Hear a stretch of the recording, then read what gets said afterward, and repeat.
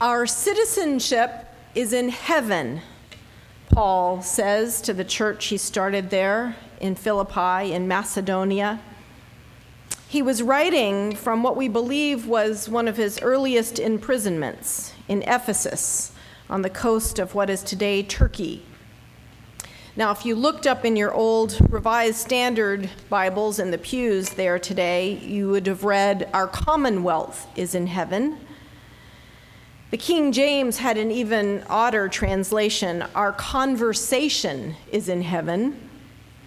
But most literally, the Greek word politeuma and ouranois might read, "Our political status is in heaven." Ouranos, as in the planet Uranus, for heaven. Well, that's a powerful statement for a political prisoner to make. My political status is in heaven. What you may not know is that the Apostle Paul actually had a very rare status for Jews in those days.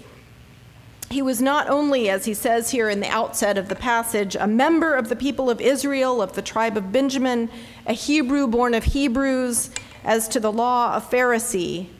He was a Roman citizen as well. There's a passage in Acts chapter 22 in which a Roman tribune asks about Paul's nationality. And there's where we learn that Paul was born a Roman citizen. It was a much coveted political status that the tribune says he had to pay himself a large amount of money to obtain.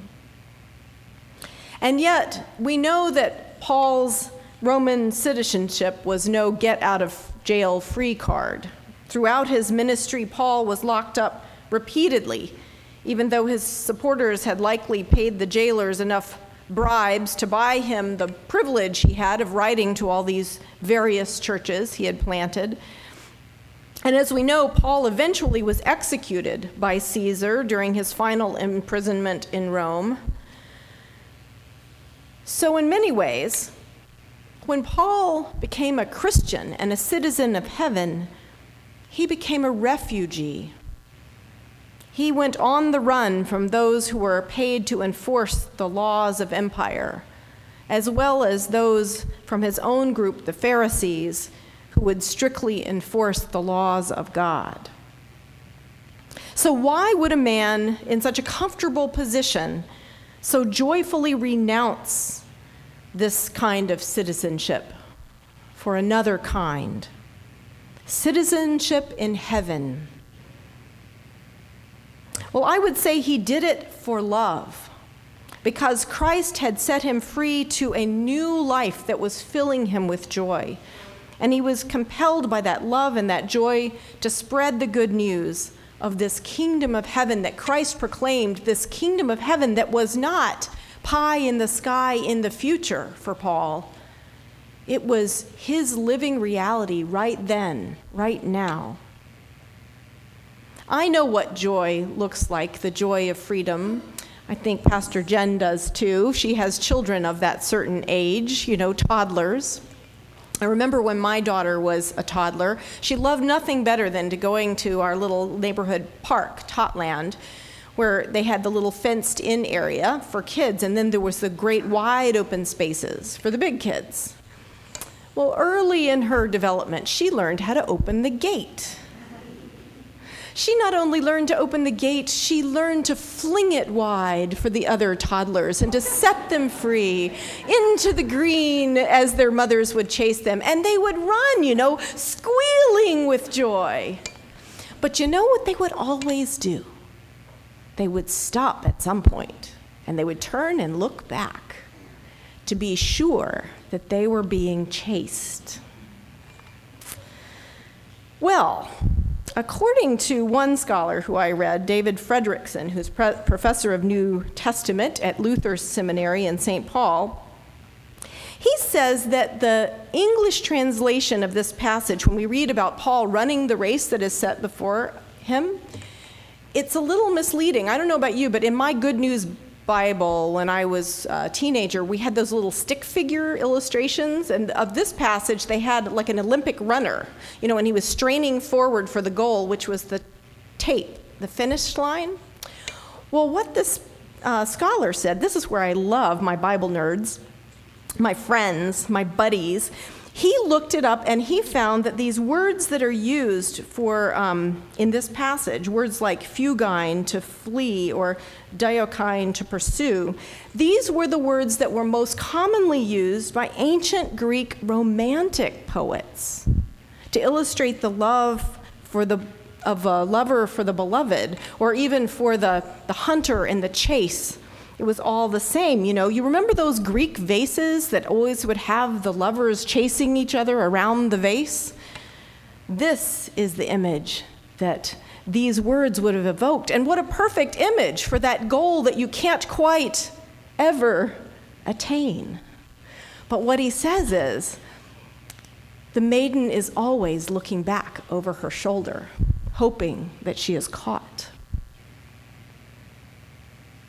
This is where Paul would place Jesus Christ, the beloved, hoping that we will pursue. And this is where the green cards of grace come in, that I had in my sermon title. Some of you will remember Lloyd Johnson, our first refugee, the first refugee that our church helped Iris resettle here in the United States. And we celebrated with him recently when he finally worked his way through the system and got his U.S. citizenship after many years. It was an enormous milestone in his life on his refugee journey from West Africa, and it made it possible for him to bring his own beloved into this country, his new wife, La. Citizenship in our country is something all refugees and immigrants have to work very hard to earn, unless you have the easy path, as many of us did, where you can be born into citizenship, as Paul was, or you can marry into citizenship. So for Paul, I could see in this passage a beginning of this theology he develops of the church as the beloved bride of Christ. The language of love and marriage works well as a metaphor for how we obtain our citizenship in heaven. You know, people who knew Saul, the old Paul, the one who crusaded against Christianity, must have been amazed at the change that transformed Paul. A man who once was so proud no longer boasted of his credentials as a Jew or as a Roman citizen, but instead claimed heavenly citizenship in the love of Jesus Christ, which gave him enormous peace. It makes you wonder if the whole world could be transformed like that by the peace that the love of Christ can give us.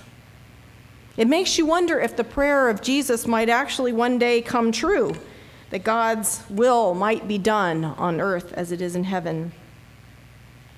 Well, I believe that it can. I believe that as long as we are running toward Christ and toward that relationship and not away, that all things are possible. Because what would the world look like if we all lived as if we really were citizens of heaven now and not just in the future? What if we could step back a little bit from our proud identities in our families or in our racial or ethnic heritage, our national heritage, our own pride as U.S. citizens? What if we could look at ourselves on this World Communion Sunday from a God's eye view, as brothers and sisters living this delicious dream of the psalmist, this dream of peace for the world? I think we would more eagerly be reaching out to one another to feed the hungry, clothe the naked, and welcome the stranger. So if this is an appealing vision for you, I wanted you to know that thanks to my wonderful graphic designer husband, I have green cards of grace available at the doors for everyone in the little offering plates when you go out. I invite you to take one as you leave and share it with someone you know who may need to be set free by this amazing grace of Jesus Christ. Because Jesus Loves Me is more than a sentimental song for children. It is truly the greatest love story ever told. A tale like a tale of two cities, where the man dies, gives his life for his beloved. A tale like Casablanca, where Rick sees Ilsa onto the plane. A tale even like Avatar today. But this love story is God's love song for us. Our beloved gave his life for us that we might have this incredible joy and freedom in new life. Thanks be to God for this good news. Amen.